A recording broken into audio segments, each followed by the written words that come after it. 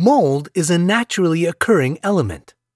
Outside, mold helps to decompose dead materials like leaves and trees, and leaf mold is often used in organic gardening. However, mold in the home is another issue altogether. How does it get into homes? There is mold everywhere, in dust and floating in the air. Molds have microscopic-sized spores that are present in the air, and when they blow into a house, they can become a problem. If they land on a wet surface or are in a moist environment, they multiply. Mold can affect indoor air quality and can irritate the skin, nose, eyes, and lungs. Mold exposure has been linked to respiratory issues like asthma or allergic complaints. Sensitive people who touch mold can have a reaction. Mold eventually ruins the materials on which they grow, such as furniture and wood products. The longer it grows, the worse the damage.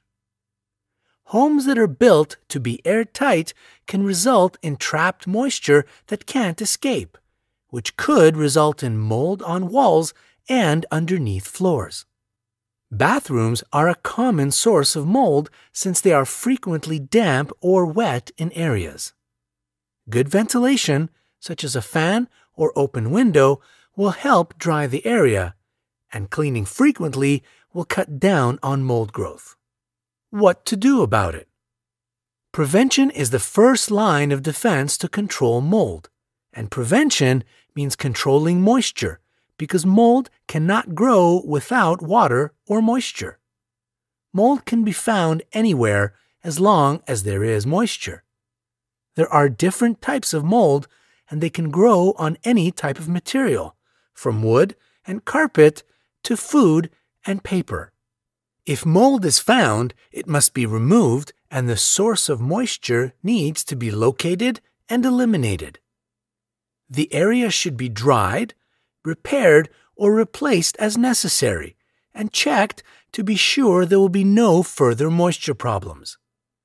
Maintain indoor humidity at between 30 and 60% or less using proper ventilation, exhaust fans, air conditioners, and dehumidifiers.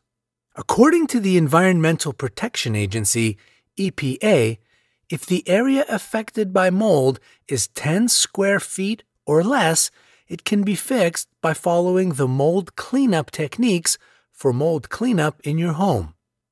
The techniques include repairing leaks and drying the area, scrubbing mold off hard surfaces with water and detergent, then dry thoroughly. Absorbent surfaces that have mold should be replaced. Do not paint over mold. Instead, clean it up and let the area dry completely first. If you have valuable items that have mold, you might want to consult a specialist for cleaning techniques. If the heating, ventilation, air conditioning system, HVAC, has mold, don't run the system until you have it checked out by a professional. If you are experiencing health issues that could be related to mold, consult your health professional.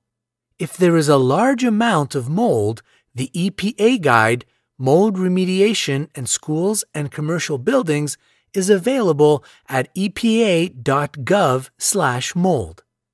It has information useful for homes and apartments. There are no EPA regulations on the acceptable amount of mold and its contaminants at this time.